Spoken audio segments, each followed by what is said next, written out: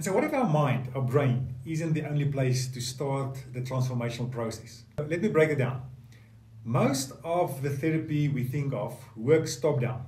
It starts with our thinking brain, logic, stories, analysis. And the hope is that if we change our thoughts, our feelings will follow.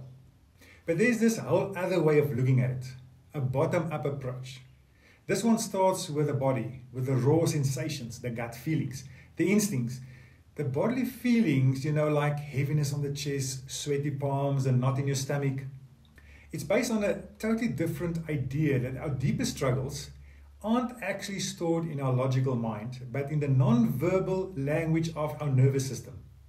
And that gets right to the heart of the problem. A problem the research I've done really focuses on, and if you've ever been in therapy, you know this feeling. It is so hard to truly feel something deeply and at the exact same time try to describe it perfectly to someone else. The words just don't seem to fit. So in my PhD thesis, I took this problem head on and proposed a new practical and evidence-based model to bridge that exact gap between the talking mind and the feeling body. And the way this model gets past the limits of language is with a tool that is so surprisingly simple, but it turns out to be incredibly profound.